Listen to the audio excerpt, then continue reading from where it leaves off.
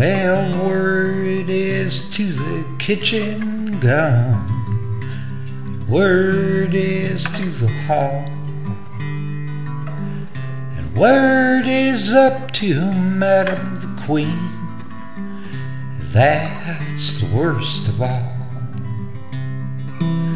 that Mary Hamilton has born a babe to the highest steward of all. Arise, arise, Mary Hamilton, arise and tell to me what thou hast done with thy wee babe. I saw and heard weep by thee. Well, I put him in a tiny boat and cast him out to sea, that he might sink or he might swim, but he'll never come back to me. Arise, arise, Mary Hamilton, arise and come with me. There is a wedding in Glasgow town, tonight we'll go and see. Well, she put not on her robes of black, nor her robes of brown, but she put on her robes of white to ride into Glasgow town. And as she rode into Glasgow town, this city for to see, the bailiff's wife and the provost's wife said, alack and alas for thee. Oh, you need not weep for me, she cried, you need not weep for me.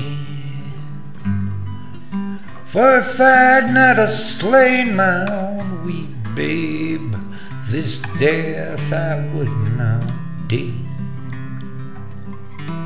Then up comes the king himself, looked up with a pitiful eye. Come down, Mary Hamilton, tonight you'll dine with me.